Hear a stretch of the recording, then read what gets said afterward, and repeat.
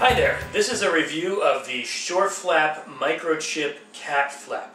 Now I'll start out by saying that this is not a solicited review. I've never heard of this company before. I paid full price for this product. It's something that we need. So we found this online, we ordered it, and this video will take us through what I'm finding here, and I'll show you the installation. If I like it, great. If I don't like it, we'll tell you that too. Now, this product I found online. Again, I've never heard of the company before, but the idea here is that this is an automatic cat flap. There's electronics in here that will detect the microchip that your cat is already carrying, usually behind his neck. What they do at the vet office these days is they give each cat an RFID chip, so that if your cat gets lost, he can be returned. The idea is you get this cat flap, and it's got this electronic gate here. And your cat can always go outside.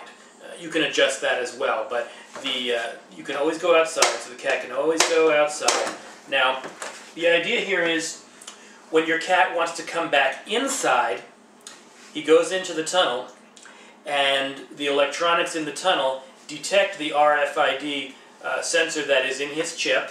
It unlocks this little tag, this little gate here, and the cat can go through the gate. When some unauthorized animal, let's say a local raccoon or a skunk or something like that, wants to go in, there's no chip, there's no detection. Not going to happen. Now, if you have a really, really large animal, like, a rhinoceros or an elephant or Rosie O'Donnell or maybe a big grizzly bear, they're just going to knock the whole wall down, so then that's another story. So we're going to go ahead and install. By the way, notice that I'm not doing an unboxing video. Unboxing videos are stupid. This is what the box like. This is what the product looks like. It comes with a little manual in 8 different languages. I only speak English, so that's what we'll follow. So let's get this thing installed and see how it works. Now let's be realistic here. All vets and cat breeders recommend that if you can keep your cat indoors all the time, you should. It's safer for the cat will live longer, but if conditions don't permit that, say you adopted a cat who was already an indoor-outdoor animal, or if, like this little pain in the butt here, the call of the wild was just too strong, begs to be let outside all the time, then you can use something like this. Now, this operates on 4 AA batteries, so we'll just put those in.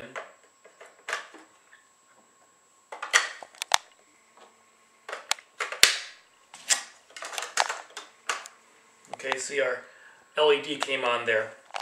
Now, we're going to put the system into learn mode, and we're going to make it learn this animal here. Now, normally this would be done after it's installed, but for the purpose of this video, we're actually going to learn his code right here in our living room. So, I'm taking the battery compartment off.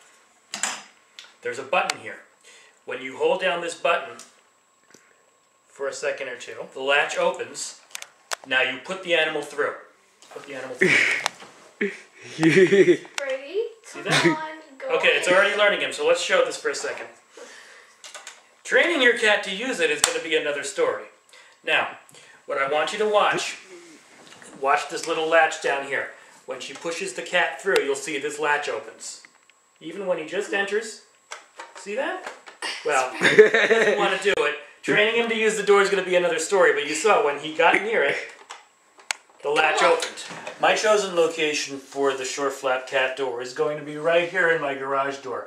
I know it goes up and down a little bit, but if you look around this room, there's just there's cinder block. I'm not putting it through cinder block. So I'm going to put it right here in my garage door, but I also don't want it slamming into the bottom of the floor every time the garage door opens or closes. So I'm going to take a little shim,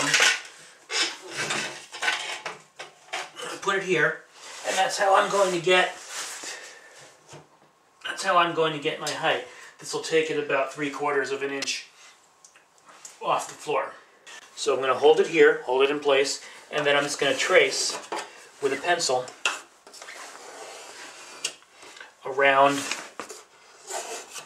the cat door. Now underneath is going to be a little tough, but it's important to hold it in place. And I'll come around like this. as much as I can. There you go. Now I'm raised the garage door a little bit so we don't have to do this video at floor level. There's the outline that we traced, so we're going to just cut through here. I'm going to start with my power drill by just going right through the corners, and then we'll finish it up with a saber saw.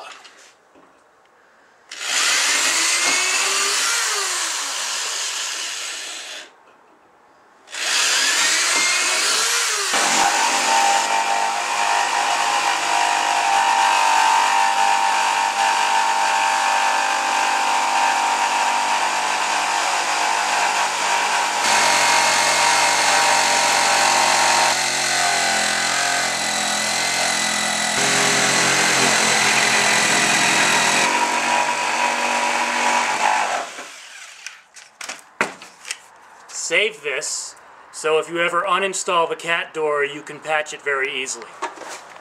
Take your cat flap, remove this portion, insert it into the hole you just made,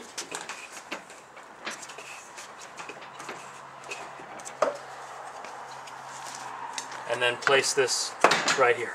Now all you have to do is screw it in. They give you 2 different lengths of screws depending on the thickness of the door that you've put the cat flap into. I'm going to use the longer ones.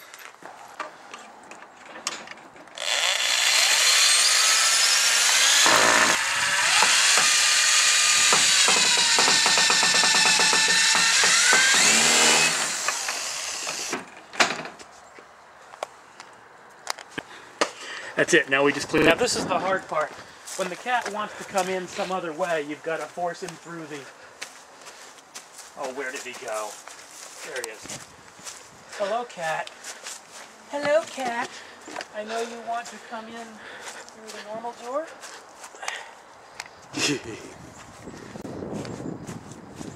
So we have to shove him through the kitty door. Go through the kitty door. You're such a pain in the butt. Hey, meathead.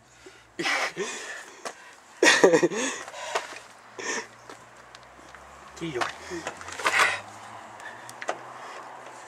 Go through. Yes, we have a pain in the butt cat.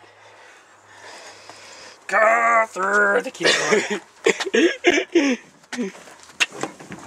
There we go. Just like that. And he's inside. My suggestion is that when you pack the box up and you're saving the manual, the registration card, and your spare parts, you should also keep the piece that you cut out of your door. Put that in here. That way, if you want to uninstall it later, you'll have that patch piece and it'll be easier to go. If you like this video, subscribe, like, you know.